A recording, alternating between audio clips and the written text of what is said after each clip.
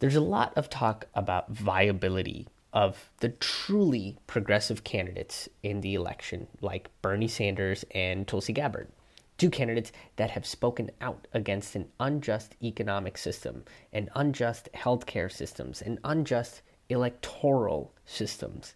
They also have a very strong support from a variety of different places, such as progressives and liberals, and even some conservatives like them. And I know some folks out there are going to lose it here and say, well, if conservatives like them, well, then they probably stand for awful things. Or what they stand for goes beyond the binary of party lines and resonates with all types of people. But there are some people on the left that consider them spoilers or unrealistic candidates, but think someone like Joe Biden is realistic, right? Biden, who's been a walking ad for dementia on the campaign trail, is apparently more viable than Bernie, a man that has stood by the people for over 3 decades. And, Biden's definitely more viable than a woman of color who stood by Bernie when she was told not to. Some people think that Amy Klobuchar is more viable. If viability was measured in how many platitudes per minute you can throw out on the debate stage, and the Democrats are all about platitudes. I mean, some people consider Elizabeth Warren more viable. Sure, if viability was about someone who says they're going to take corporate money because, well, the Republicans are going to do it. Well, Liz, the Republicans also want to restrict black and brown people from voting and women to not have access to services. So maybe that's not a really good reason to do something. Just say that you want to take the cold corporate cash to fill a swimming pool and swim in it just to know what it feels like. I mean, at least we the people would appreciate your honesty and then honestly probably not vote for you. The primary reason a candidate like Bernie Sanders is not considered viable is because of the term socialism, which has now been turned into a boogeyman by the two-party system and corporate media. So is there a chance that a socialist that can actually run for president and become president?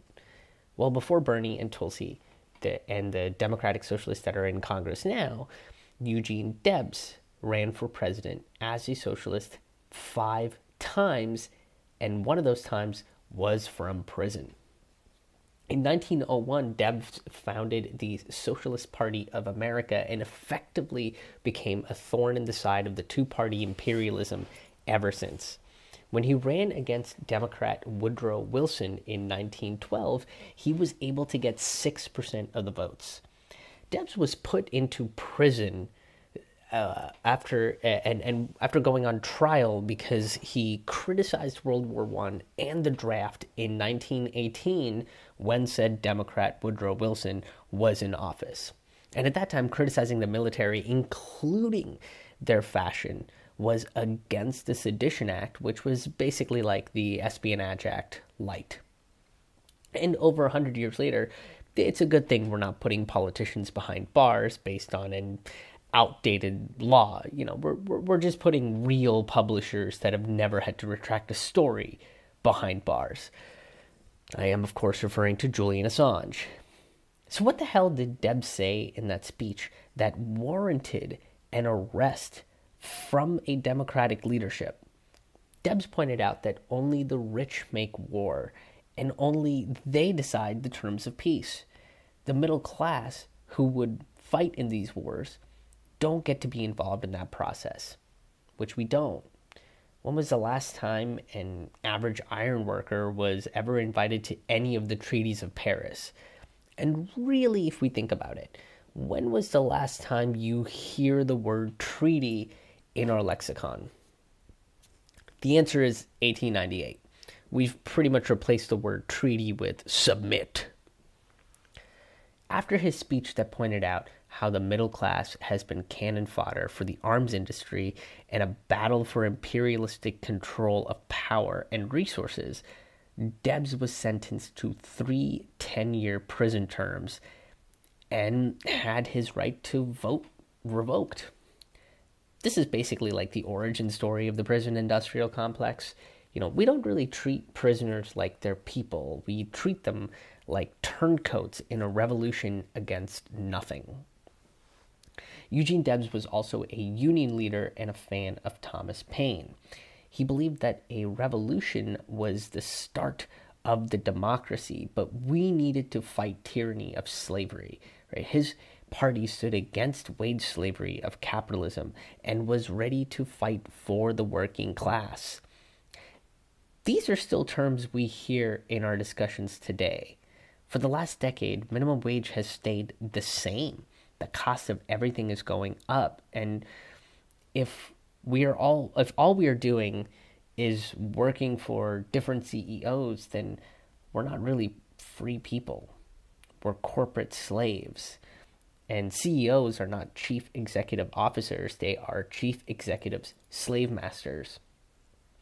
In April of 1920, there was a petition to pardon Debs, and to this day, not one president has.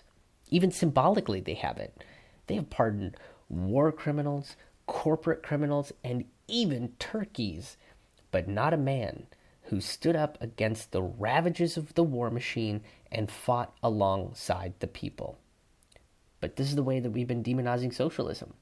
We've equated it with treason. We've equated it with running a country. We've equated it against a crime, right? We haven't equated it with running a country under compassion, understanding, and equality for each and every one of us. We have basically deemed that a punishable offense. Look, I'm not saying socialism is better than capitalism, but what I am saying is that both systems need each other to actually work. There are only two candidates running with the spirit of Eugene Debs in mind, Bernie Sanders and Tulsi Gabbard. I think both of these candidates working together as a team would shift the course of this country from one run by individualistic greed and a profit motive to one where all of us have what we need and are taking care of each other. The more we demonize these ideas, the more treasonous of a road we end up being on. Hey, thank you guys so much for checking out this video. If you enjoyed the content of this video, then there is a good chance that you probably will enjoy my live stand-up comedy. My live stand-up comedy show addresses a lot of socio-political issues like the one you heard in this video, and I am on tour across the country pretty frequently.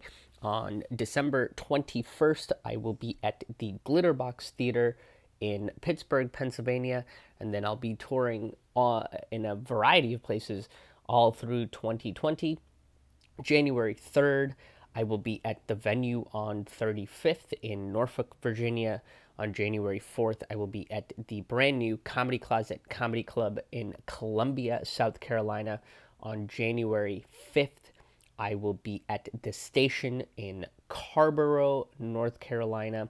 And on January 17th, I will be at the Caffeine Underground in Brooklyn, New York. For all of my tour dates and ticket information, you can go to my website, ramennoodlescomedy.com. That's RAMAN, noodlescomedy.com. You can find all of my videos on there, my tour dates on there. You can donate to my Patreon or make an individual donation. All on my website. That website again is ramennoodlescomedy.com. That's RAMAN noodlescomedy.com. Hope to see you at a live show, and thanks for tuning in. Stay taboo. We'll see you on the road.